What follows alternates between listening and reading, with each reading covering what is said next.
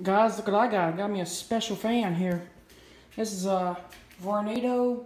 It's actually a vintage Vornado fan. And of course it has a fuse plug, but it's replaceable. Here you can see. Basically what it does, it creates vortex action, which is what it does when it goes through here.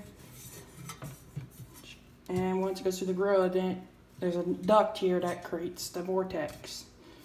So then this is the back of it. It's 2-speed model, so it's like a junior model.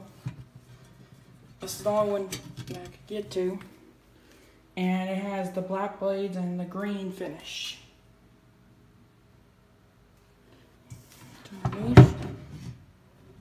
Rubber feet. Very good fan. To clean this, you just remove these. Here you can clean it with a screwdriver, but be careful. So let's turn it on low. This is quiet. Listen how quiet that is.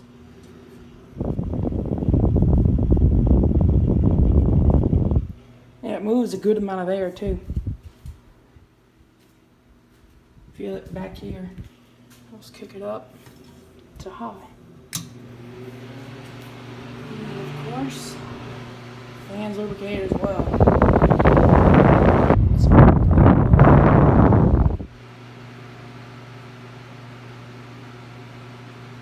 This is a really good fan, and I feel the air from way over here.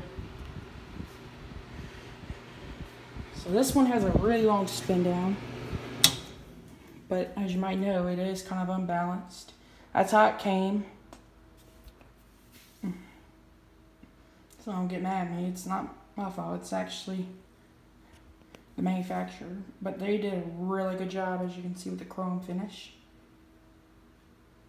See, I told you it does that. The only way I could fix that is probably find that bleed, but I'm not doing that. I just leave it like it is, because it is a neat fan.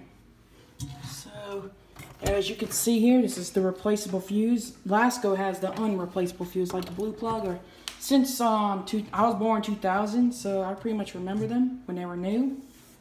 That's when they came out, because of the recalls they've been having with fan fires.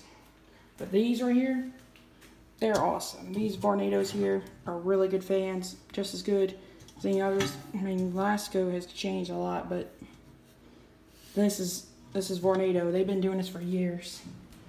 So I guess I'll see y'all later, because now I get to have fun with this.